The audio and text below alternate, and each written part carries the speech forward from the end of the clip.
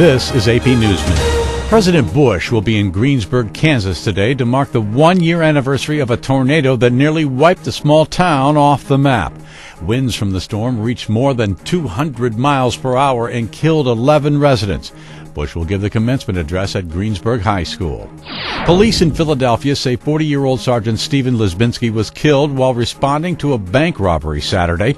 Investigators say there are at least 2 suspects and possibly a third.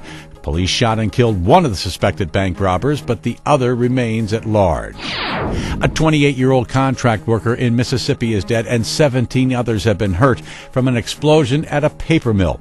Officials say the explosion occurred as a mill's recovery boiler was being started following the annual maintenance shutdown. And Barack Obama has claimed victory by the slimmest of margins in the Guam caucuses. 7 votes were all that separated Obama from his Democratic rival Hillary Clinton out of more than 4,500 cast.